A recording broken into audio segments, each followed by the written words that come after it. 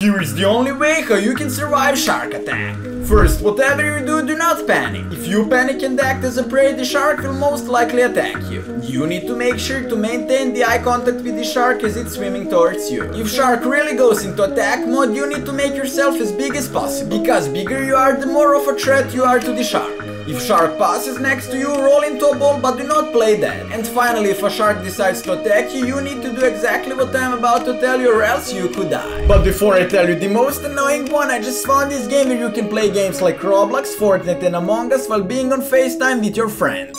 You can find it here. You need to punch the shark as hard as you can in its nose. Then slowly swim backwards as you maintain the eye contact with the shark until you get to the shallow water. Who knows, one day you could get attacked by a shark.